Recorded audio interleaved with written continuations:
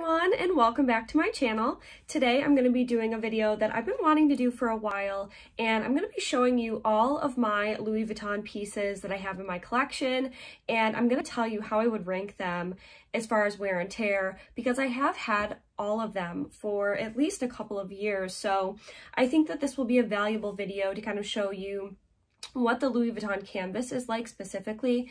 I don't have anything of the empreinte leather. I do have a patent leather piece with the empreinte, but I don't actually have that like pebbled, beautiful leather that they've been really pushing as of late. But I do have a ton of canvas pieces, and I want to just kind of rate each of them on a scale of 1 to 10. How I would rate them as far as their wear and tear and how long they've really held up. So I am going to get into the video right after I introduce myself here. If you are new here, welcome. My name is Alyssa, and I have a blog called The Gal's Guide. I love to just come on here and talk about handbags, and my blog has a couple of other things where I really talk about fashion and lifestyle. I'm going to be sharing a lot more things on my Instagram, so if you don't follow me on Instagram, you should find me there. I am at The Gal's Guide. I will link it in the description box below.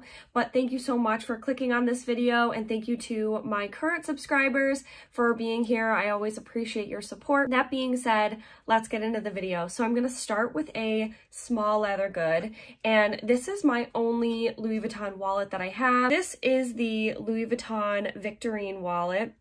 And I'm going to show you up close. You can see that the pink on the button is kind of coming off. That obviously right off the bat is going to tell you how I'm going to rate this. I don't like how that looks.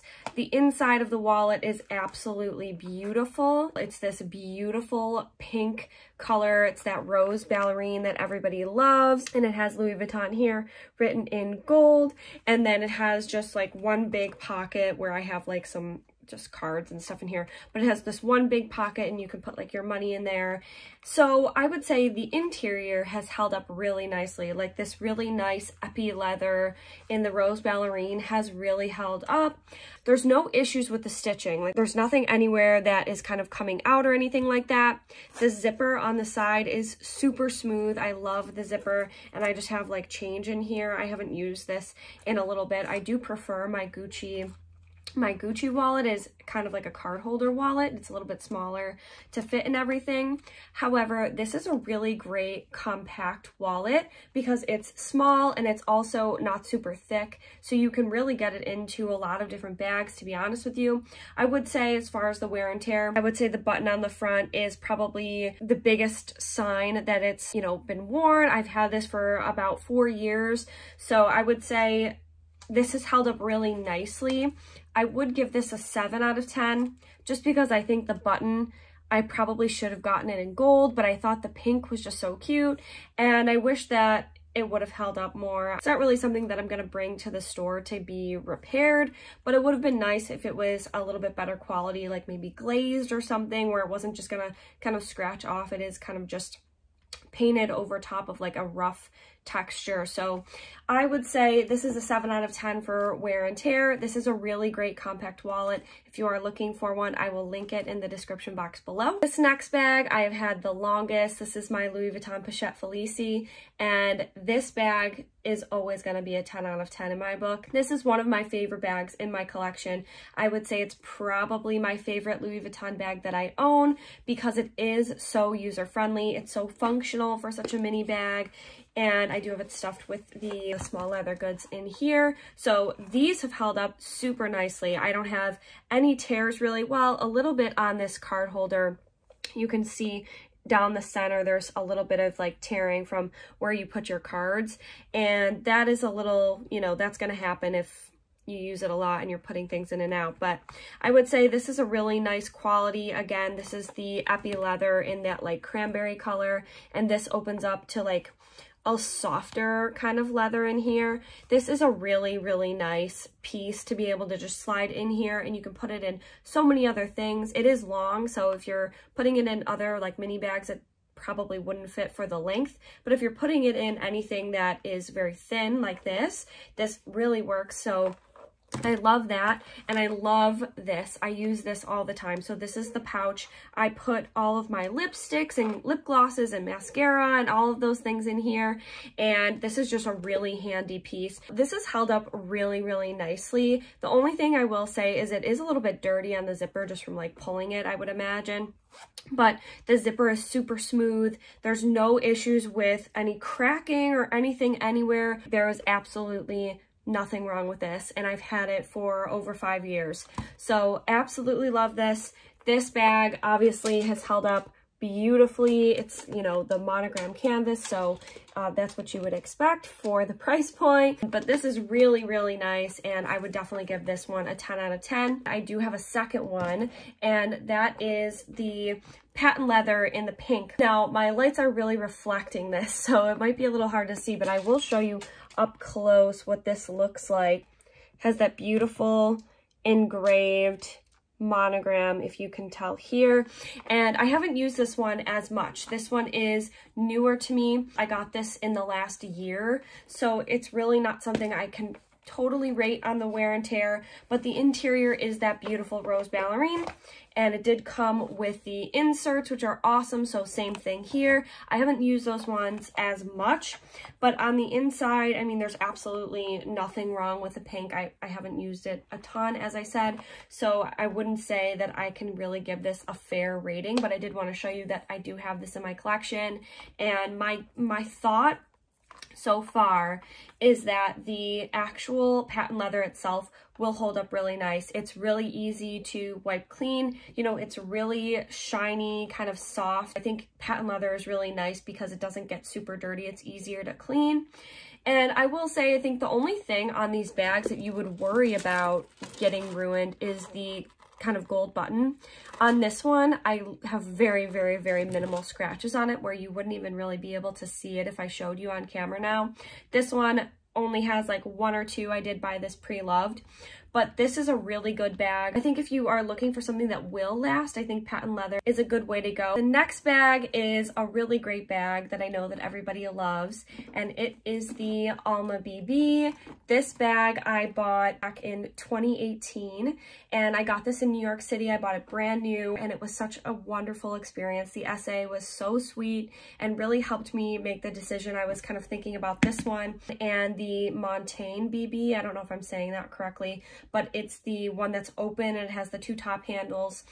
And I really liked that one. However, it was more expensive than this one at the time. When I had purchased this, this was $1,200 in the store. Now it has gone up in price significantly. I think it's about $1,500 on the website right now. And this has really been a very popular bag because the Alma shape has just been around for so many years. It's just a classic.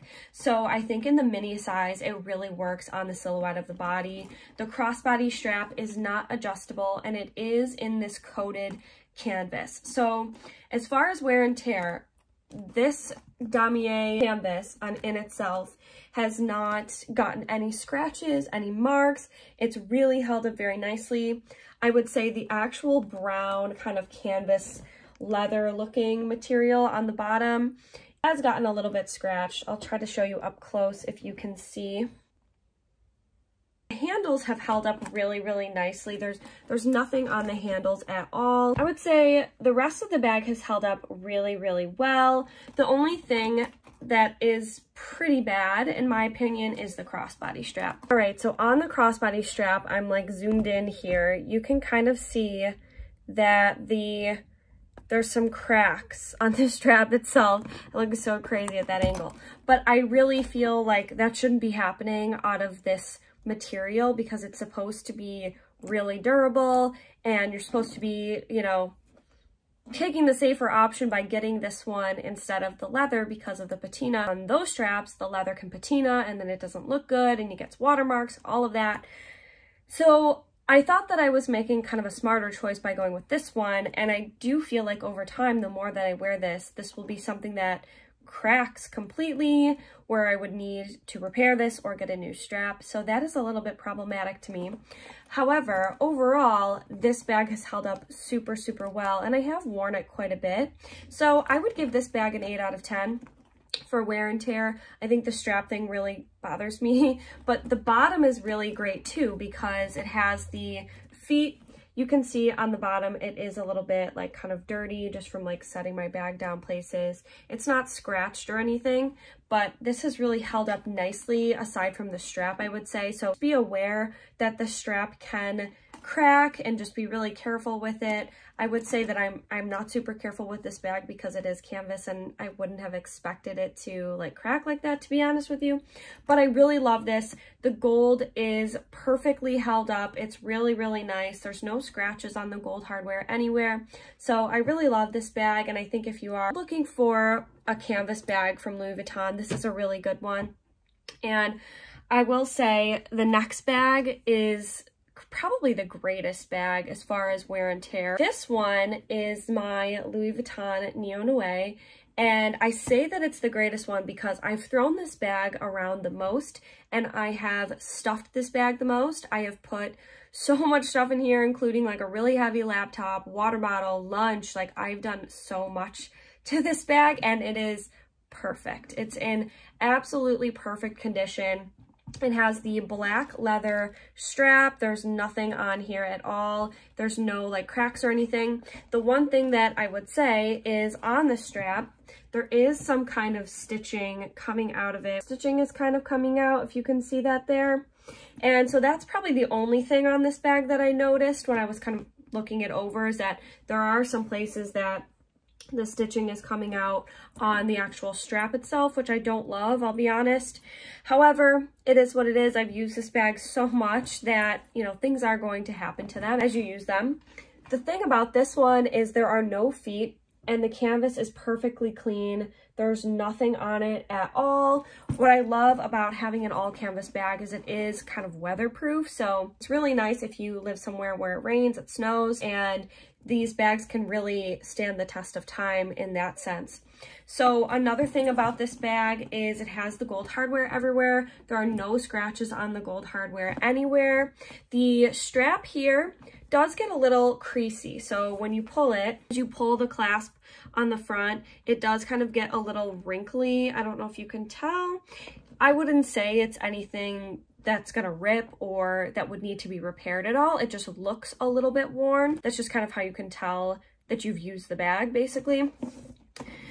The interior of the bag, I have stuffed. So I have a ton of stuff in here, to be honest, but I have like an insert in the one side and I have a few things in there.